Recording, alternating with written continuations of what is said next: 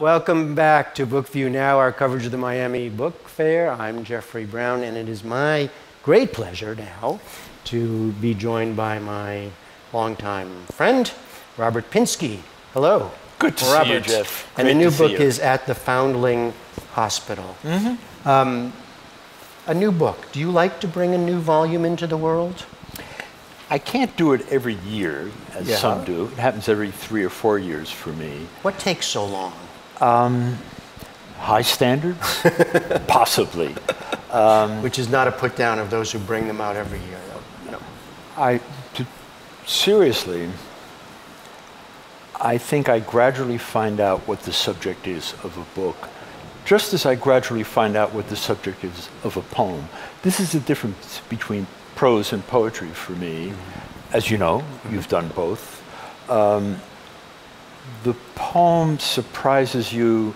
It's more physical. It's more like playing a musical instrument or playing a sport. You've shot baskets before, you've blown into a saxophone or played a violin before. You're trying to master it enough where it tells you something. And for me, that's a gradual process. It takes time. It's not hard for me to generate words or thoughts, but to find out what the material is telling me takes time. In this case, the subject of the metaphor of the foundling as embodying the cultural mix, the cultural cocktail or circuitry that each of us is, that subject and the idea of the foundling as embodying it, it took time. But you're saying that this groping towards what the meaning happens both at the level of the individual poem, but then at the book. Yes. So the book for you is what's the right word, thematic or?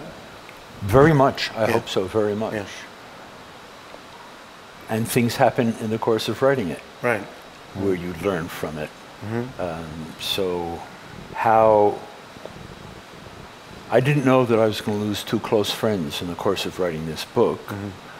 And their death in each case got incorporated into the materials. In the poem In the Coma, trying to bring my friend back from the coma, he eventually died in it, you try to remember what was the music we knew when we were young, what were the news stories, Ray Charles, Viola Liuzzo, My Lai, and one excavates oneself, hoping that some of this will then get a response from that person.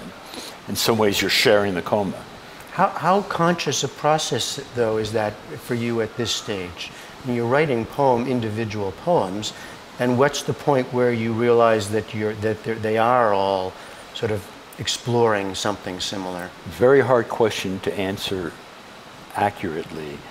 Best I can do is to go back to the metaphor of playing sports or playing an instrument. There's planning and there's intuition. In a way, the reason you plan is in hopes of an intuition. You want to read one? Sure.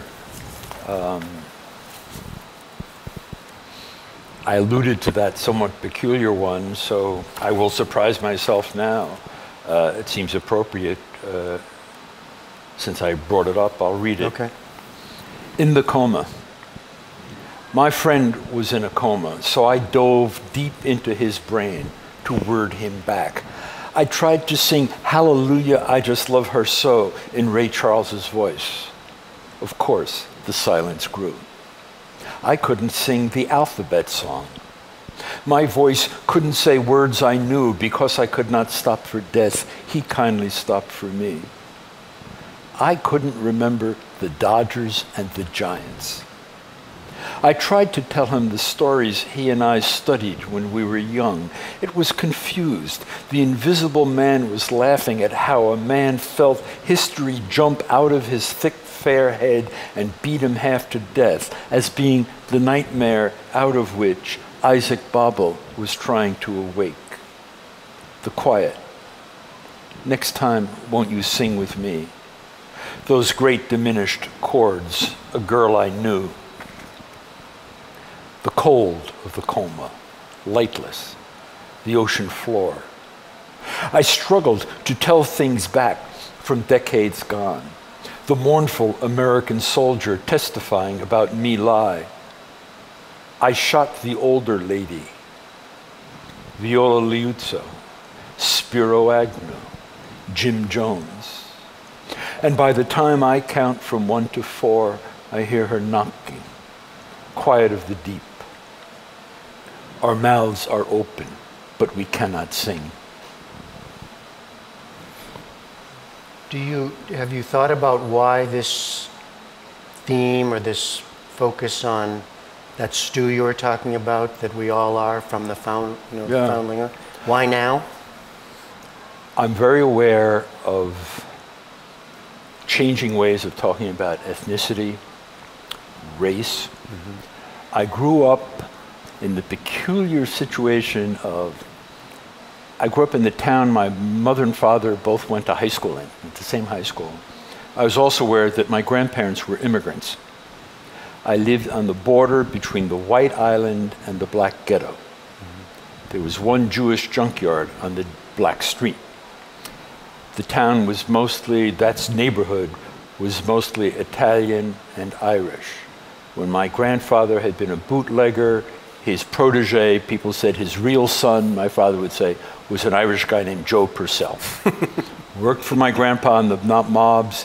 When I was a kid, Joe Purcell was chief of police in Long Branch. Mm-hmm. So I have spent my life trying to figure out the American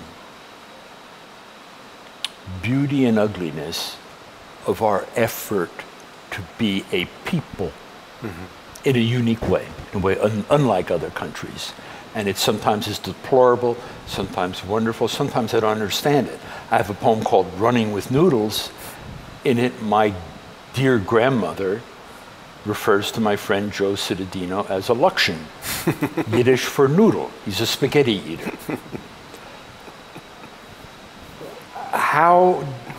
In what way do I appraise my grandmother saying, Robbie, why do you need to run with the Luxians? I've been trying to answer her question for 50 years now. Yeah, yeah. But I mean, you're talking about an America. Yes. But it is through the individual through my own experience and through individuals. And my town. Yeah. And I'm deeply patriotic. I'm deeply aware of the grotesquerie of slavery, the waves of xenophobia in the country. I'm aware of my town, Long Branch, as you can look at it in various ways. Mm-hmm. You can look at it as the ethnic groups knew one another very well. I knew, when I went back, I knew the black city councilor. I knew his aunts and uncles. Mm-hmm. I knew his family knew my family. And Congressman Frank Pallone, a wonderful congressman. Yeah. My family knew his family. Yeah. I know about the feud between the Pallones and I could go on. Yeah, yeah. One thing though that doesn't change, and I hear it as you read the poem, is and you've written so much about this, the sound, right? The music of poetry. For me, it's purely a vocal art. Yeah. Or if not purely, primarily a vocal art. It's what we have. I can't show you images the way a filmmaker can. Right. I can't give you emotion as rapidly, as immediately as music can. Yeah. One hopes it gets under somebody's skin. It's in the lungs. It's here. It's inside. Mm-hmm. When I read a poem by Wallace Stevens or Emily Dickinson, it's inside me. I'm imagining what it is to say it. And without the vowels and consonants, I don't feel I have anything. Just tell me one thing in our last minute, because I've been asking people at a book festival, and I don't think I even know the answer to this one. What do you read for pleasure when you're? I tend to reread. I only use my Kindle on airplanes. I'm taking 2 long airplane rides today. You're a big airplane guy. I know. I'm likely to open up Ulysses I don't allude to Joyce in the poem I read, but it's Stephen Dedalus who wants to wake from the nightmare of history. I mix him up with Isaac Babel. I might read Ulysses. I might read Dickinson's Our Mutual Friend. I have the collected Emily Dickinson. I might just read Emily Dickinson for 15 or 20 minutes. When I really want comfort, when I really want pleasure, I reread. The stories of Babel would be on the list. Chekhov would be on the list. Jane Austen would be on the list. Just what a group. I wish we had them coming through. I mean, it was big great today, but that's a good group to have on the couch too, huh? All right, Robert Pinsky, thank you so much. Truly a pleasure, Jeff.